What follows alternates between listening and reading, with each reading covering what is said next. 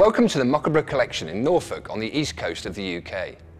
Today we're going to look closely at a major tank of the Cold War, which even though it saw plenty of action around the world, was in fact never used on the battlefield by the Americans who built it. It's the M47 Medium Tank, known as the General Patton, named of course after the most prominent American armoured commander of World War II. The original ancestor of the M47 was the M26 Pershing, created as a heavy tank very late in World War II. In the limited action it saw, the Pershing proved itself a match for the Tiger II and the Panther with its 90mm gun, but it was plagued with reliability problems. To cure these, a new engine and transmission were introduced along with improved suspension. There were so many changes that decided to redesignate it the M46 and to formally name it after the most famous General Patton. But although the M46 acquitted itself well in Korea, it remained essentially a stopgap, and parallel development on a totally new tank was already underway. As it happened, this experimental new tank performed badly in tests, but it did have a better turret. So it was decided to mount the new turret on the existing chassis and call it the M47 Patton. Let's examine it more closely.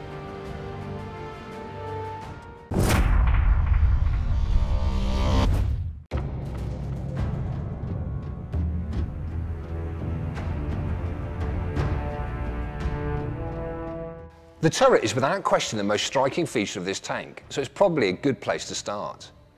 It was obviously very different from anything which had gone before it in the US Army. It is much more sharply angled at the front and sides,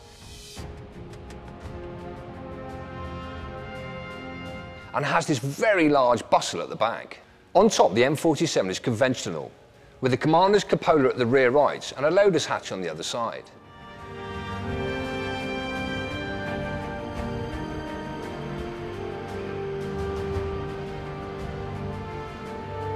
At the front, there are still two crew positions and hatches, the driver on the left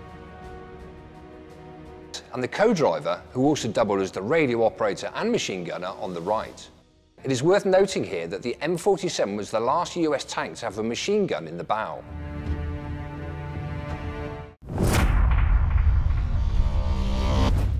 The turret had 101.6mm of armour at the front and 63.5mm on the side and rear.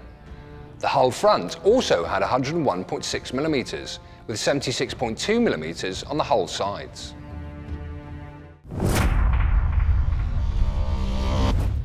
It mounted the 90mm gun inherited from the M26 and M46, although by now its performance had been significantly improved and, coupled with an optical rangefinder, proved highly effective. It could penetrate up to 160mm of armour with APDS ammunition, or 190mm with heat rounds. Whilst this gun in the Pershing had been more than a match for the T-34-85s used by the North Koreans and Chinese forces in Korea, it would have been hard pushed to defeat the frontal armour of the IS-3s, which emerged in the late 1940s. It carried 71 rounds of ammunition. 11 of these were carried on the left side of the turret, with the rest in racks under the turret basket floor.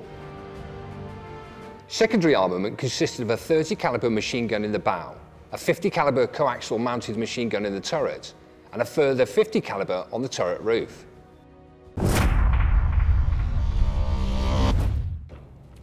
Under the engine decks is the Continental AV1790 5B engine, already used in the M46A1.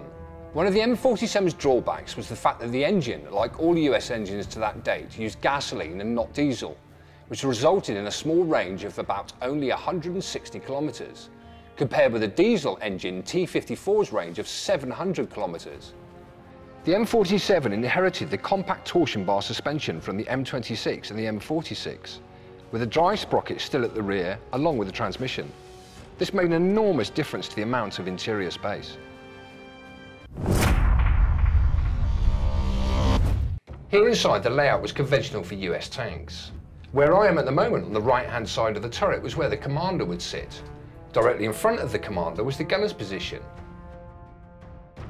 And across the breech on the left-hand side of the turret was where we would find the loader.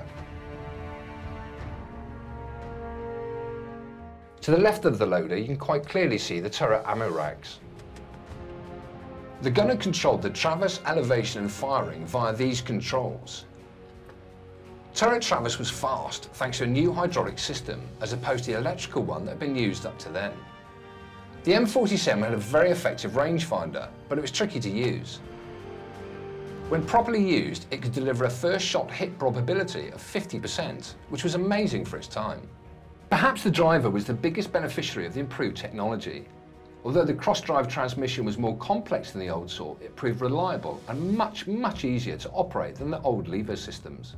A single control lever to the driver's right operates the gear shift forwards and back, and the steering left and right. A far cry from the sweat and effort needed before.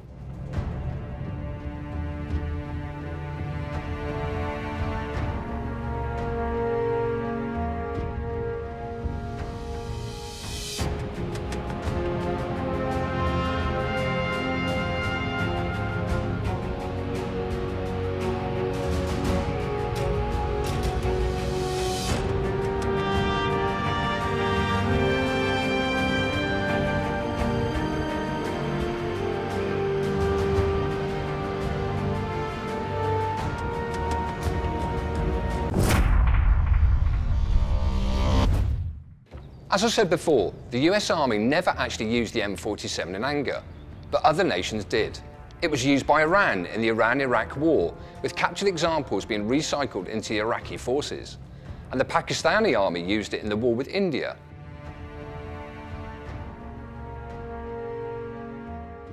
This one is in the Iraqi markings, but was originally in service in Italy. When handled well, they came out well. In the 1967 war between Israel and Jordan, the Israelis stated that they lost a total of 112 tanks, mostly to M47s. For a tank which had such a troubled past and hurried creation, this stopgap proved itself a very useful weapon.